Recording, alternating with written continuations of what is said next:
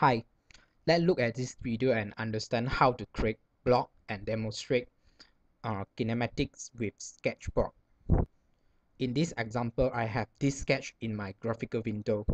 Double-click Sketch 1 in the model browser and click Create Block command. Select one of the sketch and name it as Block A. Repeat this step by selecting the remaining sketch. Name it as Block B.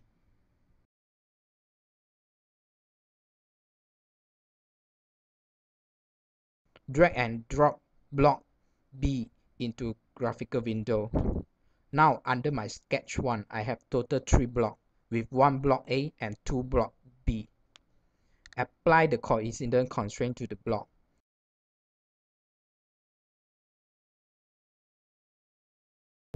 Click and drag different sections of the block instant geometry and see how the effect.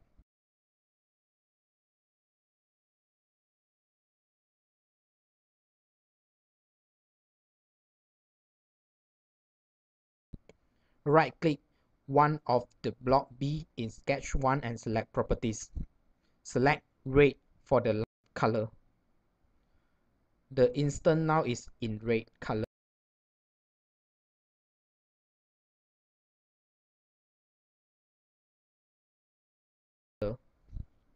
Go to Manage Tape.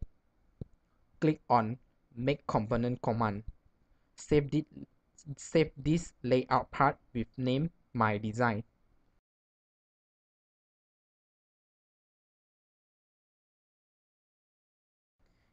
In Make Component dialog box, review the target assembly name, the template, and the target assembly location saved. Select all 3 blocks created in browser. Click Next and OK.